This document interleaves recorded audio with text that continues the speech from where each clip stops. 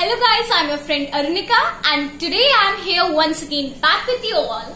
So today we are going to do the exercises. Firstly, very short answer type questions, and it is based on things which we have studied till now. So let's get started. So here is our very first question, that is, by what other name is the unit joule per column called? So as I have told you that joule per column, we can write it as this also, joule upon column, joule upon column.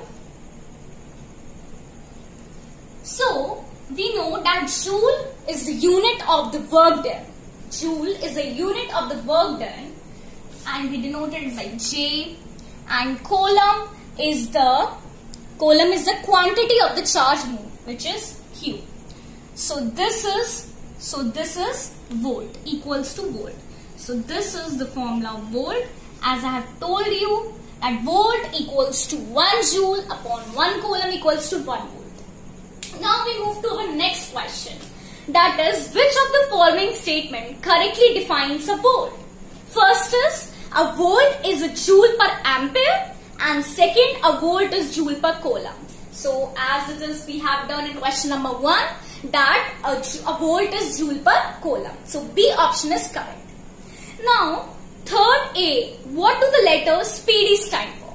So as I have told you yesterday that PD stands for the potential difference. I have told you that we can write potential difference as PD also, like this, P dot D.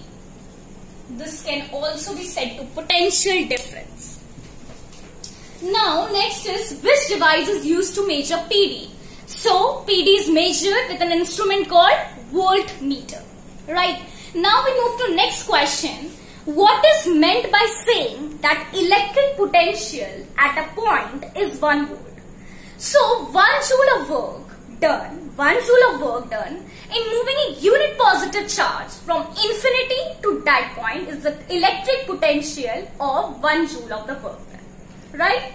Now we will move to how much work is done when 1 coulomb charge moves against a potential difference of 1 volt. Right? So we will do it as follows.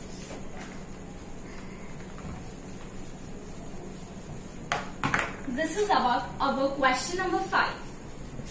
So how much work is done? We have to find the work. Firstly, we will write given. So when 1 coulomb charge moves, so coulomb Q, we represented VQ, it is 1 coulomb, and against a potential difference of 1 volt, and potential difference of PD is 1 volt. We have to find work done.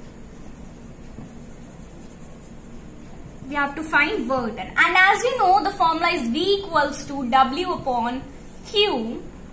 So W, we have to find out W. So 1 equals to W upon 1. We will cross multiply it, so 1 only came. So 12, W is the work done equals to 1 joule. So your answer is, the work done is 1 joule.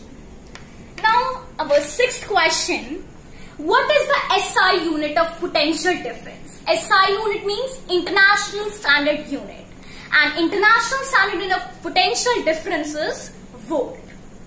Now how much work is done in moving a charge of 2 coulomb across 2 points having a potential difference of 12 volt? So this is also numerical, so we will solve it here. This is question number 7.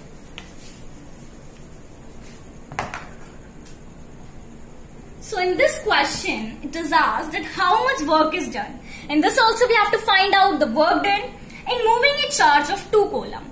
Charge is 2 coulomb across 2 points having a potential difference of 12 volt, and potential difference is 12 volt. So we have to find out the work done. So with the formula V equals to W upon Q. So V here, that is potential difference 12, W we have to find out, and Q is 2. So we will do cross multiplication. So 12 into 2 equals to W.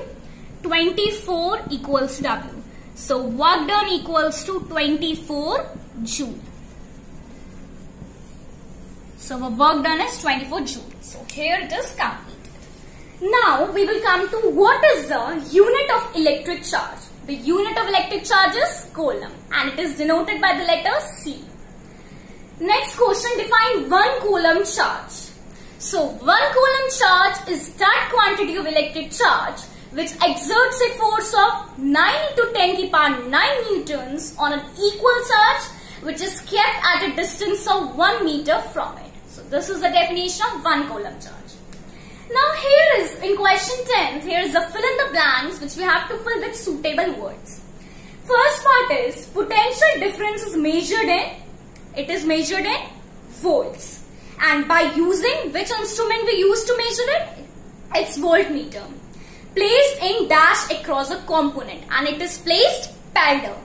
Always voltmeter is placed parallel. Copper, and B part is copper is a good conductor. It's a good conductor, and plastic is an insulator. We have studied that conductors and insulators. Conductors are those substances through which electricity can pass. So all the metals all the metals can pass electricity. In all the metals, electricity can pass. So copper is a good conductor, and plastic is a insulator. Okay, so that's all for today's video, and in next video we will discuss about short answer type questions. Till then, be happy, stay safe, and thank you.